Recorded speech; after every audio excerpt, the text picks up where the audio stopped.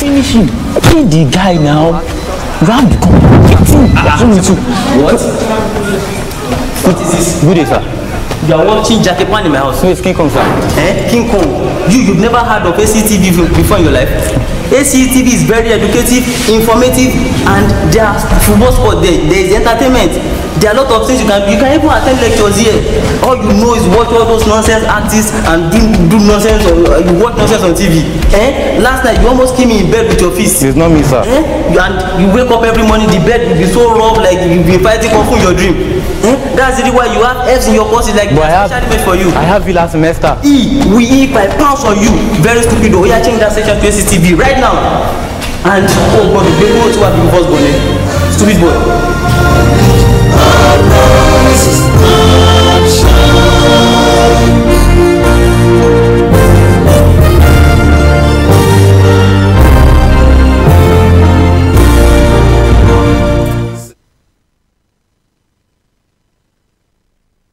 Good afternoon, everyone. You are welcome to this first series in the lectures for MTH 305, Vectorial Mechanics. And in this first lecture, we will be looking at the del operator, the operator del. We'll be looking at the operator del, how it functions, how it's being computed with order as it acts on vectors and scalars as well. And we'll try to see how this can be interpreted physically. Now, firstly, we need to look at the del operator. In the sense of it, the del operator is written as an upside down triangle as its symbol, and the implication is that there is a partial derivative in the component I. There is a partial derivative with respect to y in the component j, and there's a partial derivative in the component k with respect to z. So if we look at it, what this actually meant is that if you have a Cartesian coordinate x, y, and z, it means that each of these, as this is I, j, k, it means that orders for the first case here, we consider the component as changing in this side. For y, we consider it this way, and for z, we consider it this way. Now, what this operator does is, in its sense, on its own, it's just a normal derivative without meaning. It has no meaning like that on its own. But the moment it acts on something, then it gives meaning and understanding to whatsoever it's acting upon. So firstly, we need to know what a scalar field is. Now, when we have a scalar function phi in terms of x and y, z, we refer to such a scalar function as a scalar field. And we also have the vector field, which is actually a vector component, a vector function, which are expressed in x, y, z. You know, we identify vectors with respect to their position. We identify it in terms of x. X is actually a variable, y is a variable, z is a variable. Now, once we allow del to act on a scalar field, it behaves, or it is written symbolically as del of phi. We have del of phi. Now, you will notice here that there is no dot or no cross. It's just written together. Now, what this does is, each of the components, the derivative, component-wisely, we differentiate partially the scalar field. It will differentiate the scalar functions in the direction. So you differentiate with respect to x in I direction, j direction with respect to y, k direction with respect to z. Now, one thing we need to note about the del operator is this. Once the del operator works on a scalar field, it produces for us a vector function. It produces for us a vector. The outcome of that operation would always be a vector. Now, when we come to, and this is called the grad, the gradient of phi. Grad means the gradient. Now we talk about the del operator working on a vector. once it works on a vector. And in this operation, you will observe that we have del dot A, the vector A. Now this vector here, this vector, as it dots it, we refer to it as the divergence. We call div. Div here implies divergence. This is called divergence. Now, once you have a del operator working on a vector and there is a dot in between, it is called divergence. And what we do is we write out the del operator and the vector A. If in component wise, let's assume that vector A is written in component wise as A1I plus A2J plus A3K. Now, if we would have that, then it means that we would multiply A in component wise with the del operator.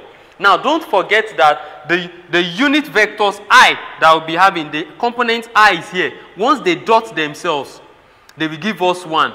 But once you have them dotting their perpendicular directions, J dotting I will give us 0, J dotting K will give us 0, but I will dot I to give us 1. And that is why you will observe that by the time we were writing it out, we did not include the directions I, J, K.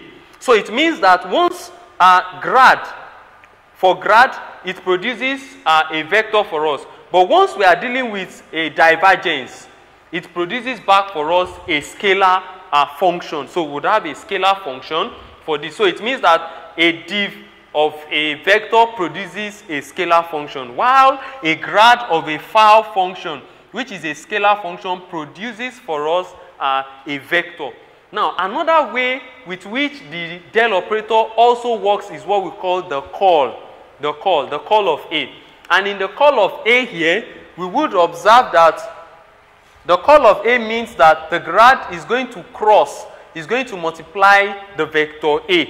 The grad will multiply the vector A. And this is how the computation for the call is done. Unlike the div is just a direct multiplication, but in the case of the call, we are going to use the concept of determinant. We would find the call, which is a cross product.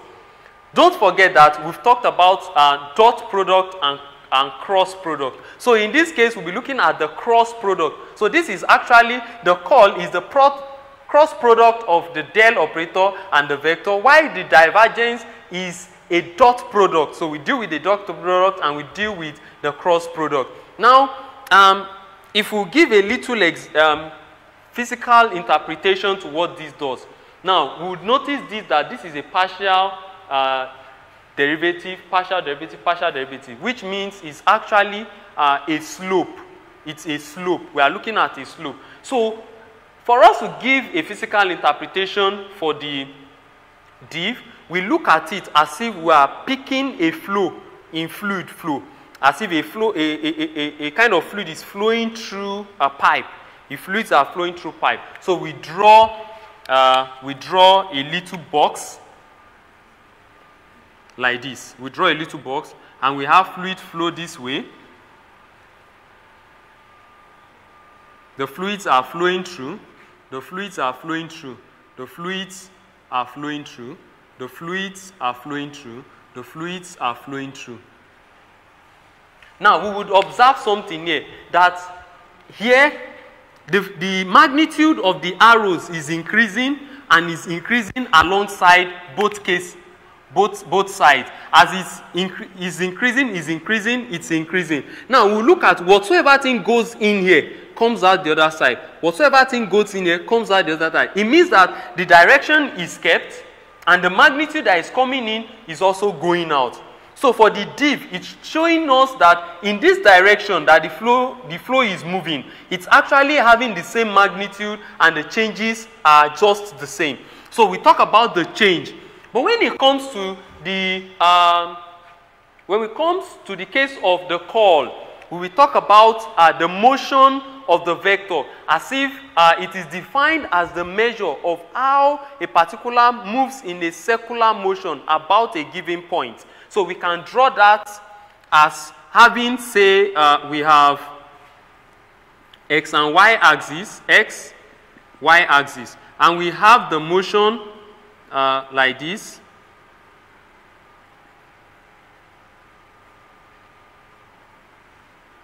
Now, we would note something, that as we are moving away from the origin, we will discover that the magnitude of the arrows are increasing.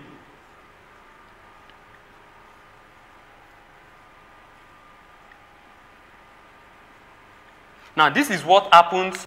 This is what happens when we deal with divergence, and this is what happens when we deal with call A.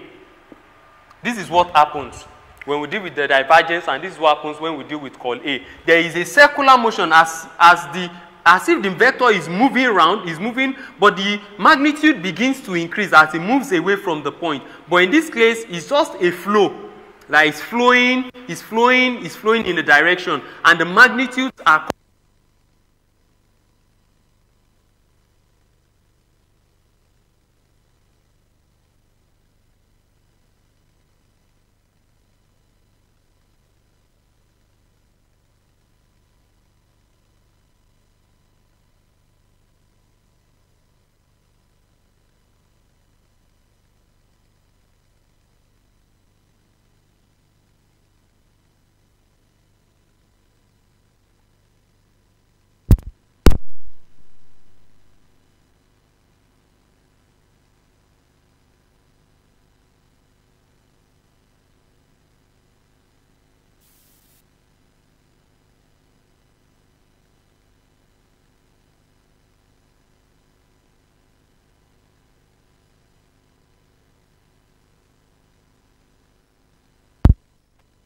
of the vector will be equals to 0.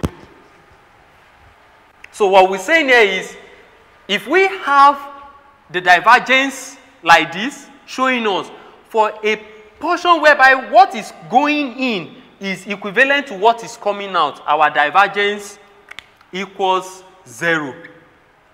And if what is going in is less than what is actually coming out, we would have our divergence to be greater than 0. And if what is coming in is greater than what is going out, we would have our divergence to be less than 0. Okay. So we can see the concept here as it is depicted for us in the diagram. The concept is depicted for us in the diagram. So we also have for this the representation for the cross, which is the call A, the cross product of the del operator and the vector. Now we would observe that this shows us the measure of how the vector circulates about a given point. This is just a dramatic expression, and for the div, this is the way it depicts for us. So from here we can define the behavior of our divergence and our call. So for us, once the divergence of a vector is equals to 0, we refer to such a vector as a solenoidal vector. It is called a solenoidal vector. And once the call of this vector is equal to 0, we call it a conservative field. And this vector field is called a solenoidal field. It's called a solenoidal field. And so,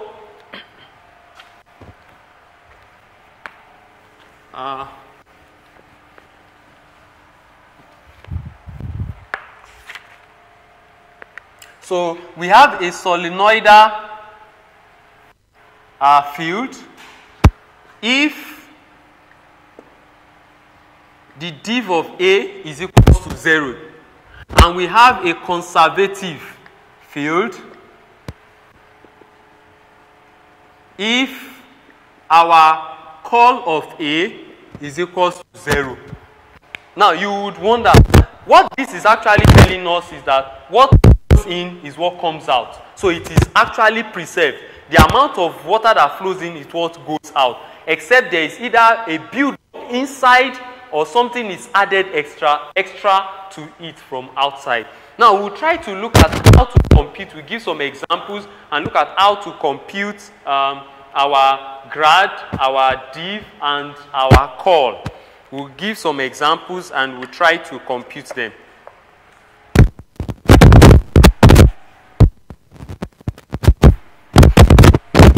Okay, so the example here that given phi be equals to xy squared z cube, to determine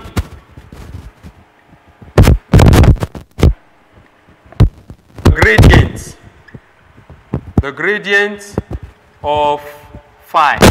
We have to determine the gradient of phi. Now, from our definition, we know that the gradient of phi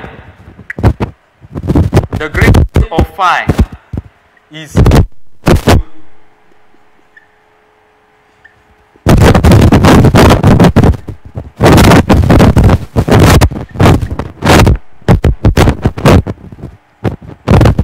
so we have this. Now, this would actually give us the partial derivative of phi in the x direction, with respect to the x direction, partial derivative y k, derivative with respect to what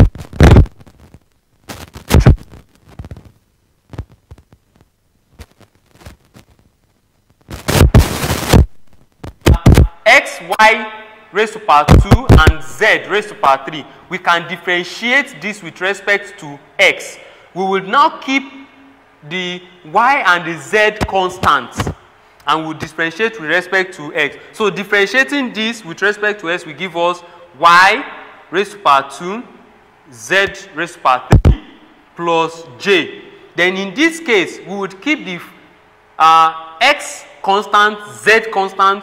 We would treat y as the variable. So this would give us 2xy. We will remove 1 from the power here. Then we'll have z raised to power 3 plus k. We keep x and y constant. We differentiate related to z. So we would have 3xy.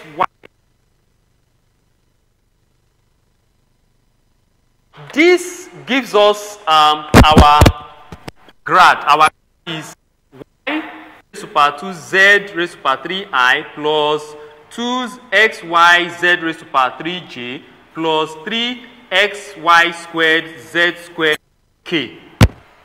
We could have cases whereby we could be told to find the instantaneous grad. That means we will be given a particular point, at which point we could determine the grad at a particular point. For example, given that determine the gradient of phi at point 1, minus 1, 0.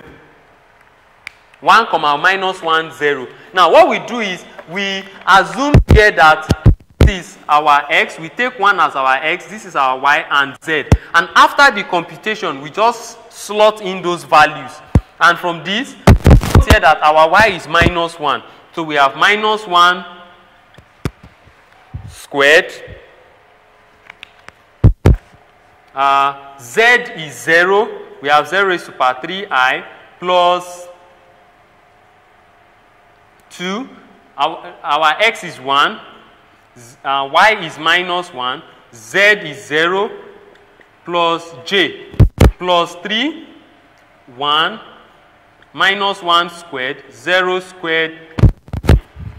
From this, we would have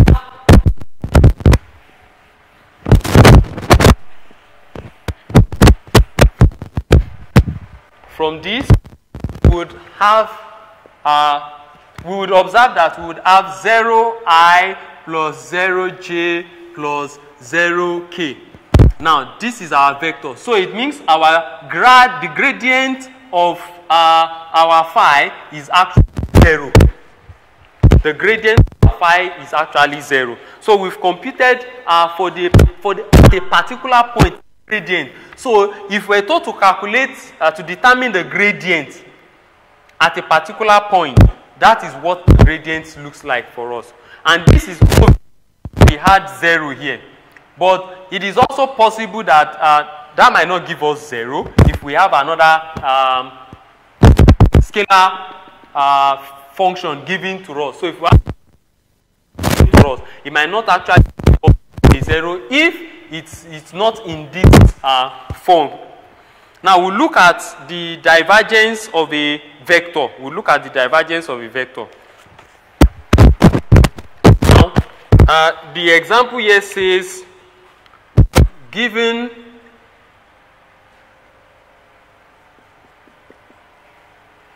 x raised to power 3 y I plus y raised to power 3 z j plus z raised to power x k. We have to find the divergence of A at point 1, 2. We have to determine the divergence at point 1, 2, 1. Now, second example.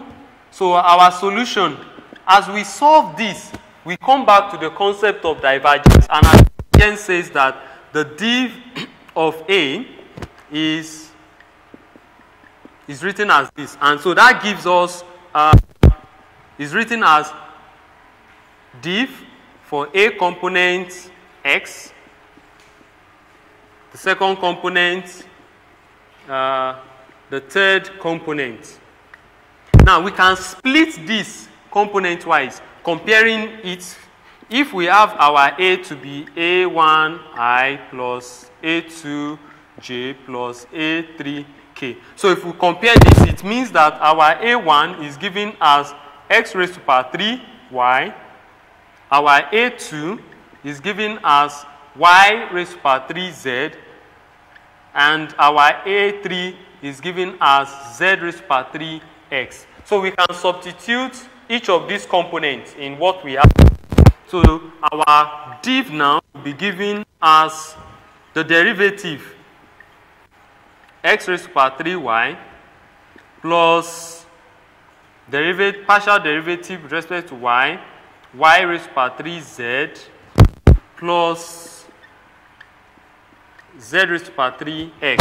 So if we do this, we'll differentiate, keeping y constant. We'll differentiate. This will give us 3x squared y plus 3y squared z plus 3z squared x. This gives us our div of A. This is our div of A. But the divergence is not just at all points. It's at a particular point, and the point is given at 1, 2, 1. And if we equate this, we would have this to be x, y, z.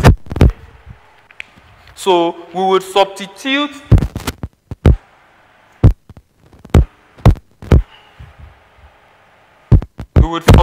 the value. Substituting the values would produce for us 3. Our x is 1, so we have 1 squared. Y is 2, we have 2 plus our 3. Y is 2, so we have 2 squared. Z is 1, 1. We have 3, 1 squared, and we have 1. So this would actually give us 6 plus 12 plus 3. And this will give us 21. Now, we would observe that this actually gives us a scalar quantity. Why? Because it is actually the divergence of a vector. We can say, like what we said the other time, once you do the divergence of a vector, it produces for you a scalar quantity. Now, we'll look at the curl of a vector. We'll look at the curl of a vector. Now, in this example,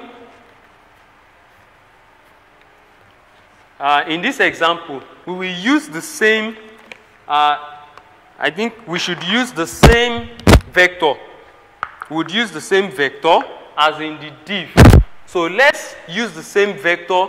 We will determine, we have to determine the curl of A. So we determine the curl of A. And for us to determine the curl of A, we note that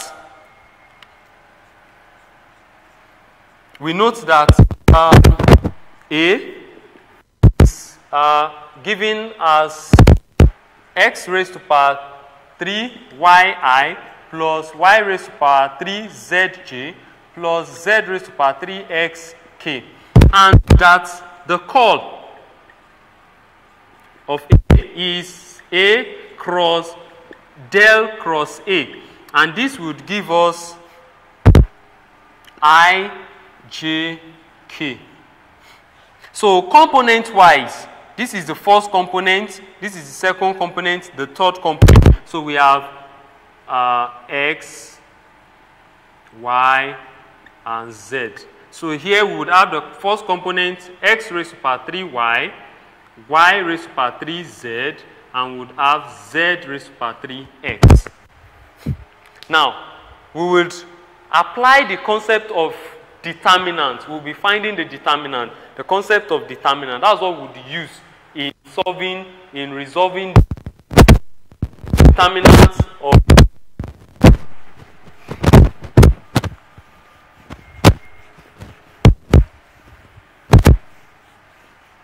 So for us to do that,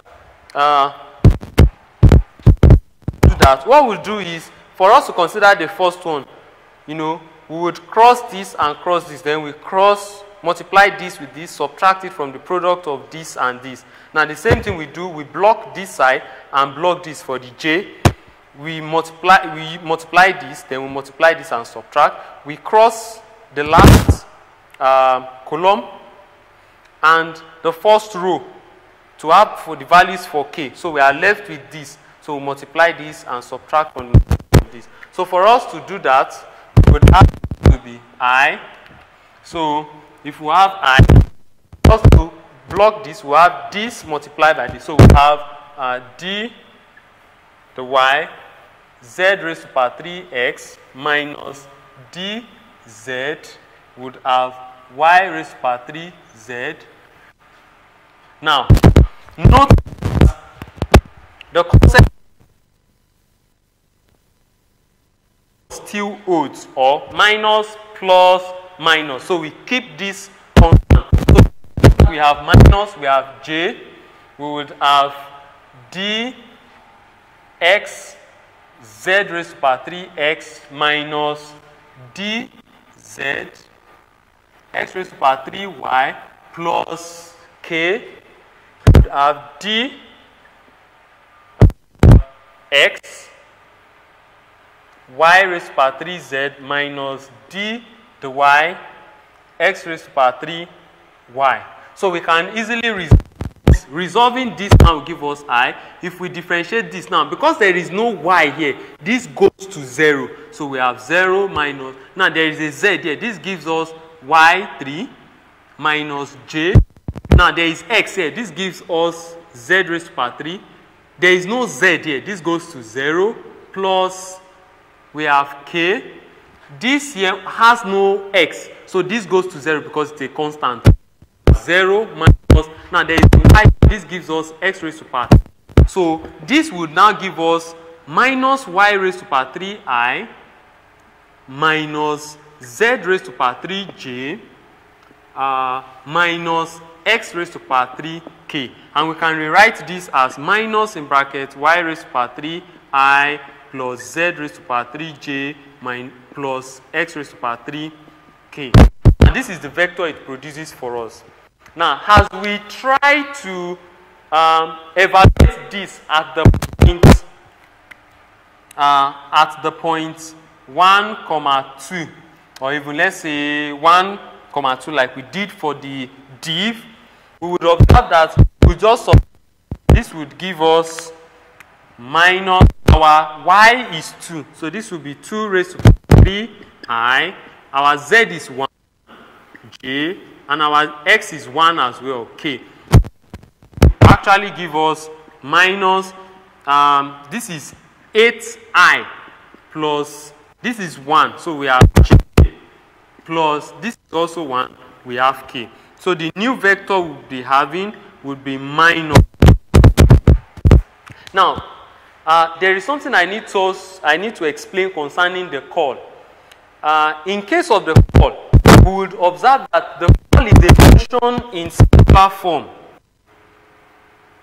Let's assume we have a circular form, a circular motion.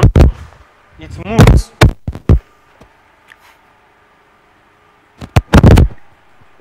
We have the vector A moving in this direction. Now, the call of this vector is going to be a perpendicular vector. The call of A is going to be a perpendicular vector. It's going to be a perpendicular vector to the plane of vector A. It's going to be perpendicular from the center. It's going to be perpendicular to it. So if we want to do it, is assume the vector is moving this way. So if you do your thumbs up, this is the direction. Now, if this vector moves in the clockwise direction, if it moves backward, then you have it moving this way, then it will produce a downward perpendicular vector. So what it means is that you change the direction of A as it's going from the right to the left, to from the left to the right, it will produce a downward vector for you. It will produce a downward vector for you, which is called A. But the difference is that this will be, it will be a negative vector.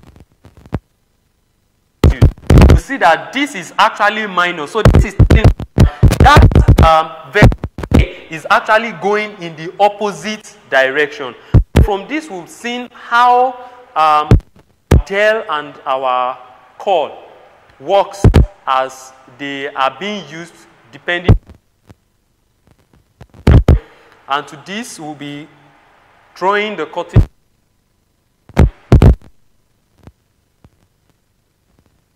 other examples as you can do. Thank you very much.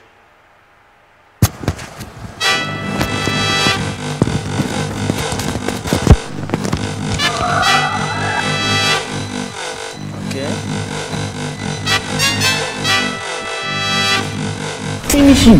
Kill the guy now. Round the corner. What? What is this? Good day, sir. You are watching Jackie Pan in my house. No, it's King Kong, sir. King Kong. You've never heard of ACTV before in your life? ACTV is very educative, informative, and there are football sport there. There is entertainment. There are a lot of things you can do. You can even attend lectures here. All you know is watch all those nonsense artists and do nonsense, or you watch nonsense on TV. Last night you almost came in bed with your fist. It's not me, sir. And you wake up every morning, the bed will be so rough, like you'll be fighting kung fu in your dream. That's the reason why you have F's in your courses, like especially made for you. I have you last semester. We eat by pounds on you. Very stupid. We are changing that section to ACTV right now. And oh God, the baby wants to have the first born. Stupid boy.